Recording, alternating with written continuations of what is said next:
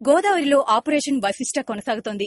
ఇంకా 13 మంది కోసం ఎన్డీఆర్ఎఫ్ బృందాలు గోదావరిని జల్లెడ పడుతున్నాయి. అయితే ఇప్పటి వరకు మొత్తం 34 మృతదేహాలను వెలికి తీసినట్లు ప్రభుత్వం అధికారికంగా ప్రకటించింది. మునిగిపోయిన బోటులో మొత్తం 73 మంది ఉంటే అందులో 65 మంది పర్యాటకులు, 8 మంది బోటు సిబ్బందిగా తేల్చారు. అయితే బోటు నుంచి 26 మంది ప్రాణాలతో బయటపడగా మొత్తం 47 మంది గల్లంతైనట్లు వివరాలిచ్చింది.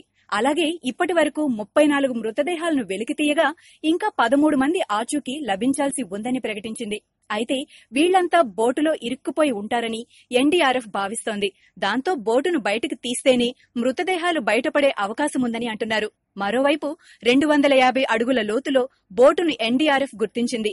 ఉత్తరాఖండ్ నుంచి ప్రత్యేకంగా తెప్పించిన సోనార్ పరికరంతో నదీ గర్భంలో బోటును గుర్తించి ఫోటోను సైతం తీశారు. అయితే నదీ గర్భం నుంచి బోటును బయటకు తీయడం మాత్రం సాధ్యం కాదంటున్నారు. బోటు సుమారు 50 టన్నుల బరువు ఉండటం, పైగా 250 అడుగుల లోతులోకి కూరుకుపోవడంతో బయటికి తీయడం చాలా కష్టమని తేల్చేశారు. దాంతో బోటులో ఇరుక్కున్న మృతదేహాలు వాటంతటవి బయటికి వస్తేనే గాని ఇంకేమీ చేయలేమని రెస్క్యూ బృందాలు చేతులెత్తేసినట్లు తెలుస్తోంది. ఇదిలా ఉంటే బోటు ప్రమాదాన్ని జగన్ సర్కార్ తీవ్రంగా పరిగణించింది.